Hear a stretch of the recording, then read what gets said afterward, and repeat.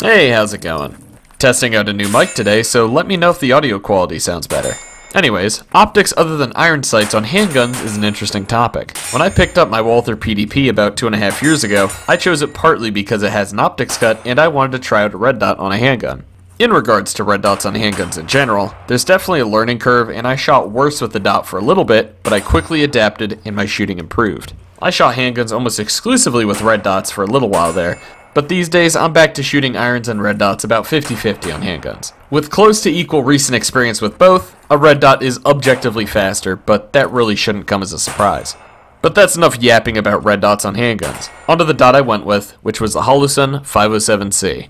Full disclosure, Holosun has no fucking clue who I am, and I purchased this optic with my own money. This is the 507C, not the 407C. The 407C is cheaper, but does not have selectable reticles like the 507C does. It simply has a dot. The 507 has 3 reticle options, a 32 MOA circle with a 2 MOA dot in the center, just the dot, and just the circle. I've been shooting it almost exclusively with the circle reticle. The circle dot looks too crowded for me, and the dot is too subtle. The circle is just right. Bit of a side tangent, but what would be more ideal is something like the Primary Arms ACSS Vulcan reticle, which has a fucking massive circle with a 10 MOA chevron in the center. The massive circle helps you find your dot, or chevron in this case, much more quickly. The circle, by the way, is an enormous 230 to 250 MOA circle depending on your model. Holosun actually makes a version of the 507 with this reticle, which I hope to have a look at in the future. But back on track. I've used the 507C almost exclusively on my PDP. I tried it on my PSA dagger and it would not hold zero to save its life, but I'm willing to bet that it's actually the dagger's fault for that. It holds zero fine on the PDP after about 2,500 rounds. Now on to specs. Holosun advertises no parallax, and at least in my normal use, I have not noticed any issues here. The dot being off-center in the window doesn't seem to affect point of impact is what that means. This dot mounts using the RMR footprint, which is very common and robust. It has 12 brightness settings, 10 daylight, and 2 NV. It uses a single 1632 button cell for power. It advertises 50,000 hours of battery life on brightness setting 6, though 2 things will significantly reduce battery life. Firstly, this is a shake-awake optic, so when you are carrying the dot, it'll likely be on 100% of the time. Second, I find that only brightness settings 9 and 10 are bright enough for use during the daytime with sunlight. For these reasons, I suspect in real-world use, your battery won't last very long. And wouldn't you know it, I'm correct. I have to replace the battery about every 3 months these days. Back when I carried this optic, it was closer to once every month or 2.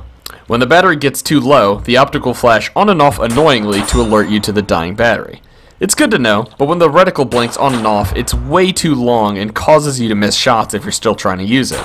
That probably won't be an issue, but something to keep in mind. Thankfully though, you can easily change the battery via a tray on the side of the optic. That means you don't have to dismount the optic, losing 0, to change your battery. It also has what's called a solar failsafe mode, which really is just a failsafe. Unlike some newer supercapacitor models Holosun offers, the solar mode does not charge or work in unison with the 1632 battery. It's literally just there for when there is no battery or a dead battery in the optic. It will attempt to use ambient light to illuminate the reticle, but this comes with some issues. One situation is if you're shooting from a shaded area into a brightly lit area. The dot won't be bright enough to actually see well. Vice versa seems to be one of the few situations where the solar failsafe is actually usable. That's not all the solar panel does though. There's also an automatic brightness mode which can be accessed by pressing and holding the plus button for 3 seconds. This mode adjusts the dot's brightness in real time based on how much light the solar panel is gathering. There's also a mode called lockout mode, which can be cycled to in the same way. In this mode, pressing the plus or minus buttons does not change dot brightness. On to durability. I'm not going to do any destructive testing on this optic, but honestly, the fact it has survived over 2,500 rounds on traditional handguns counts for something. That's a lot of times it's been accelerated forwards and back on the slide without any issues whatsoever. It's also survived me tossing the PDP into my range bag dozens of times, and it getting banged around against an armorer's wrench and other objects. So with that, I'm confident in this optic's durability under common real-world use. The majority of gun owners shoot far less often than I do, so most watching shouldn't have any issues with durability. Onto the glass clarity. The glass clarity on this optic is acceptable, but not perfect. With most dots this size, you get a pretty significant blue tint and some distortion around the edge of the window.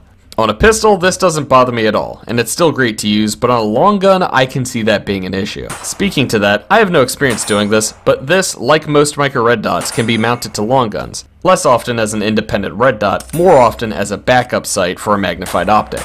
The distortion and glass tint might make this a frustrating choice for the long gun though. A budget optic that is 1/3 the cost and still lightweight like the SIG Romeo MSR or Romeo 5 have less tint and distortion, and I think would be a better option for a long gun. For an offset optic though, I can see it being a decent choice.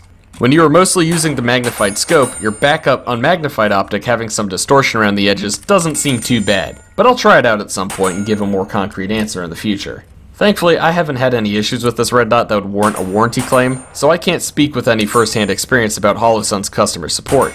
I've heard it's decent though. Hopefully I never have to test it out, but we will see. So all in all, would I recommend this optic? I would say yes for use on handguns. It has some redundant features I doubt I'll ever use, but for the price, it's a decently robust optic that has not let me down.